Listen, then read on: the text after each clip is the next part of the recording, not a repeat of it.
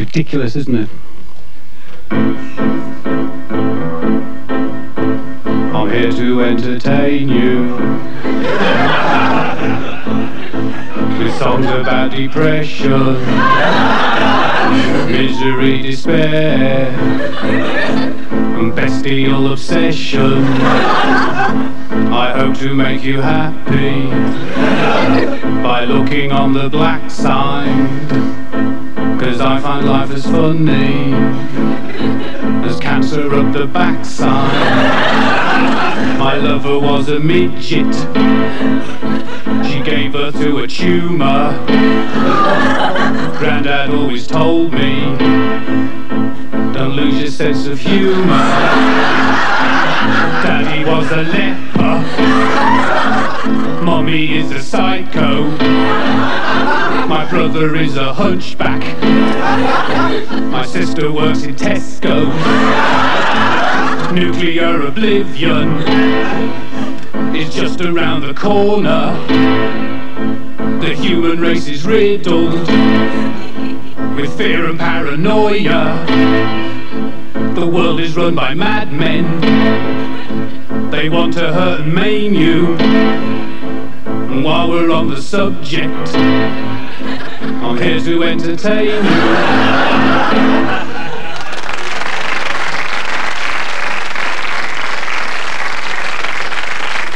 Is anybody here from Lancashire? Yeah. Piss off.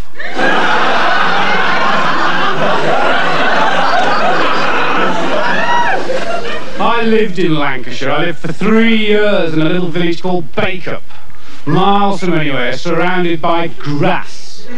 Miles and miles of grass. What's it for? It's for the sheep. Screw the sheep. We do quite often, eh? What else can you do in Bacup? I used to live next door to a black man called Donald at a greengrocer's shop, and I thought that'd be handy, living next door to a greengrocer. How wrong can you be? Donald had a catchphrase. The catchphrase was, I'm sorry, it's the one thing I haven't got. Have a pot of jam, please, Donald. I'm sorry, it's the one thing I haven't got. He was in metal underwear then. I got home late one night and Donald was standing in the shop door with his girlfriend. She had a hand down his trousers and he said, I'm sorry, that's the one thing I haven't got.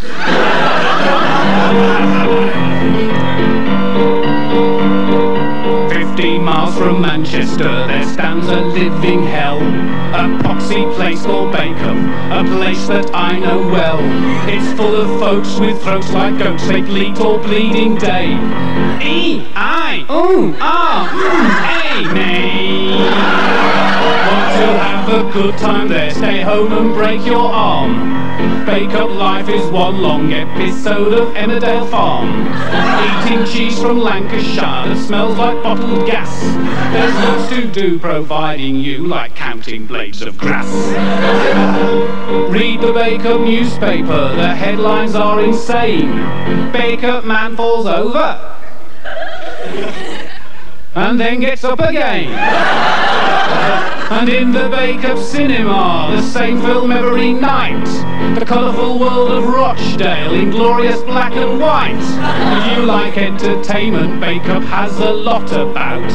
Spend the evening in the pub and watch the fire go out. The weather is consistent, it will not make you brown, but the only time it doesn't rain is when it's pissing down. So those of you who like to live the lifestyle of a stone, why not be advised by me, let Bacup be your home. When life is at an end, you get 3 choices I have found. Be buried, be cremated, or live in Bacup town.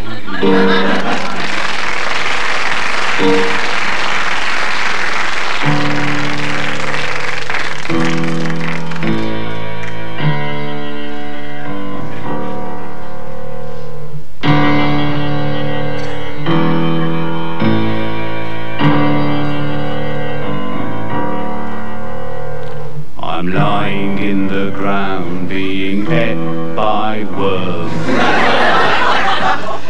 I'm dead.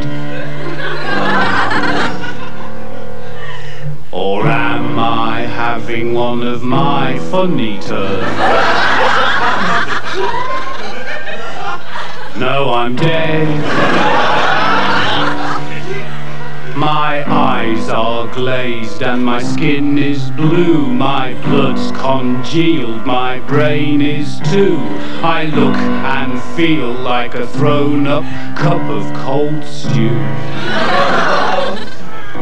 I'm not a living man and I come from Birmingham, I'm dead. Don't have a soul, I can't get any dole, I'm dead. My body keeps stumbling and crumbling away. Bits keep dropping off every day. It's hard to ask girls for a date when you stink of decay. I'm lying in a coffin waiting for the last trump to sound. How am I supposed to hear it when I'm 6 feet underground? There's a hole in the ground but I don't dig it, I'm dead. Dead to the world, I'm dead from your feet to me head.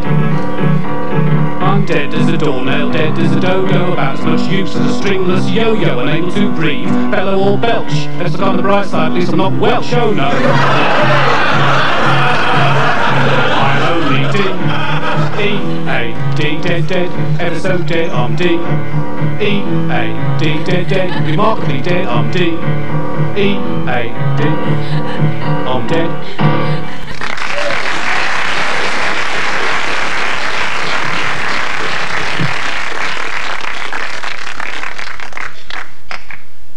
Funny thing happened on the way to the studio. Got killed in a car crash. We were driving along quite happily when all of a sudden the driver, who's a sentimental sort of bloke, swerved to hit a cat. Next thing I know, there's a tree coming towards me at 100 miles an hour. I thought, what's this, the Mark Bolan story? What? Bang! I hit the windscreen, the whole of my life flashes in front of my eyes. I dropped down dead from boredom.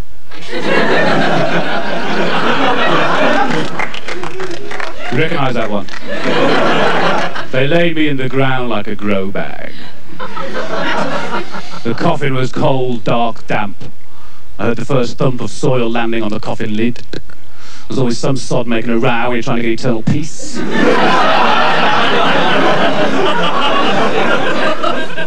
I'll tell you about the man in the grave that's next to me. Perhaps he's best described as dead boring. He scratches at his bones, he grizzles and he groans, he keeps us all awake with his snoring.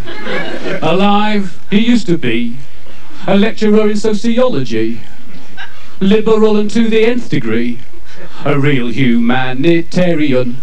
He was clubbed to death by a couple of pot-crazed black homosexual vegetarians.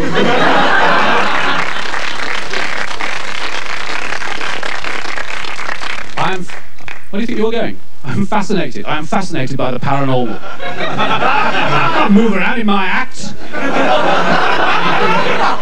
You do. You do wear pumps. Come to my gig in pumps. These are proper shoes, these are. They look like pumps, but they're proper shoes. Not khaki old pumps. He's got nice shoes on, he's got nice shoes on, she's got very nice shoes on, and you're wearing pumps. You're crap, you. Absolute crap. I was just going to say, I am fascinated. This is called pro working, you see? Keep going, keep going. I am fascinated by the paranormal, the occult. Is there life after death? Is there life before life? Is there anything happening Tooting Beck after 10:30 at night? Really? Interesting questions. I met this girl, she told me she's plagued by poltergeists. Whenever she has an orgasm, wardrobes go flying across the room. And that night we had sex together. Nothing moved. Just me when I had a climax, my contact lenses shot out, which is really bizarre because I don't wear contact lenses. And she gave me this great book all about Uri Geller, the man who used to bend spoons and stuff, you know. I read his book, fascinating. I sat in an armchair with a spoon, concentrating. Nothing happened. I thought, sod it, threw the spoon away, couldn't straighten up. Last night I had 15 pints of Guinness, followed by a chicken vindaloo. And this morning had the most amazing out-of-the-body experience.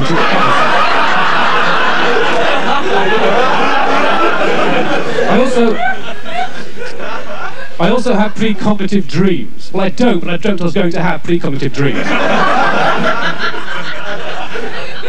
That's right. I was married for a while. When I was married, I was desperately in love with my wife. And I just had these nightmares that she was leaving me, she was spurning me and rejecting me. I just wake up screaming, you know, and eventually she left me because I woke up screaming every night. And I should have known the marriage was going badly, you know. I should have known. There were hints. I could have picked them up, male ego. I ignored them, you know. But I got home late one night and she was taping all the albums. I didn't think about that.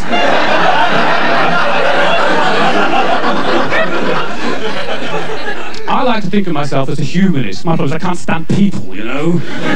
They do these horrible things that really wind me up, like saying, you must come round to our place for a meal. I don't want to! I don't like food. Food's boring. Food takes up valuable space which I need for drink. When you go around to someone's house for a meal, you spend the whole evening talking about food. As soon as you get through the door, gosh, that smells nice. Crap. Always say that. Never ever say, what are you boiling up some old soiled nappies or something? It's disgusting. That's the moussaka. When you're eating stuff, this is really delicious. You must give it the recipe for this. This is super. This is really delicious. If it was dog shit, you do the same thing. This dog shit's terrific. Was it an Alsatian or a Cocker Spaniel? And a nice glass of horse piss to wash it down. And the thing that really annoys me about people is they will insist on wearing Sony Walkmans. They always sit next to me on the bus with their Sony Walkmans on, and you got that noise going on all the time. And they always forget they're wearing them. All of a sudden they go, heard it through the grapevine. And those things used to really wind me up until I realised what they've got playing in their headphones. And what they've got playing in their headphones is left, right, left.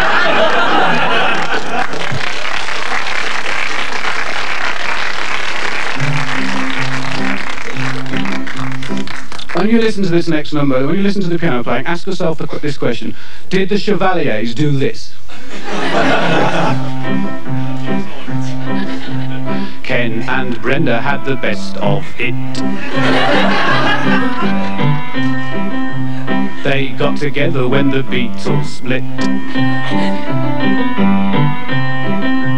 Ken and Brenda have a Hessian wall, a bidet in the bathroom, a Hockney in the hall, 800 albums, 2 singles and a stereo. They haven't got a video. They haven't got a video. Ken met Brenda when he broke with Pam on a yoga course on a Welsh ashram.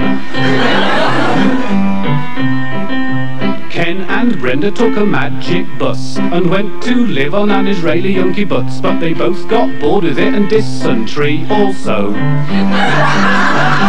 They didn't get a video. They didn't get a video. They returned to London and a Notting Hill squat, where Brenda did the tarot cards and Ken grew pot. They both took acid, but it cost them dear, so they got into Est and homebrewed beer, got pissed up nightly and told each other what so. They didn't get a video. They didn't get a video. Now Ken's giving lectures at the LSE, and Brenda's writing articles on PMT. Their daughter's called Tamsin, their son's called Luke. She is into Adam and he is into glue, and Ken is wishing he could get into the au pair, but no. Now they've got a video. Now they've got a video. Ken and Brenda asked me round to dine. I said how great the food was and I took some wine. I was so impressed with their commitment to the left, and how Karl Marx is wonderful and property is theft, that just before the Camembert and after the Bordeaux, I ran off with their video. I ran off with their video.